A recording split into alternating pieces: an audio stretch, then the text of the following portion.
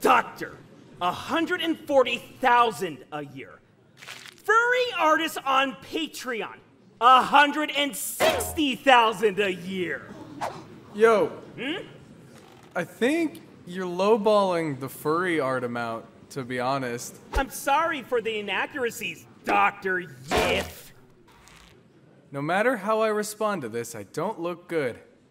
Well played. Well, furry artists are typically more competent and courteous than your average doctor, so I can see that.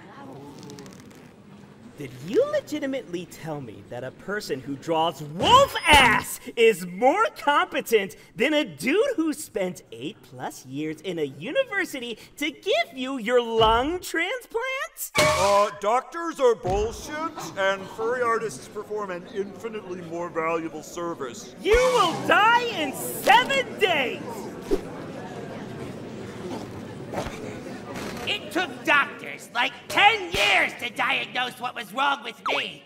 Some insisting I was faking for attention. Well, a furry artist I knew just went, "Oh, that sounds like Crohn's," and ended up being right. Also, I can't go to a doctor and ask them to draw Rouge the Bat wider than she is tall with tits to match, now can I? You could if you weren't a fucking coward!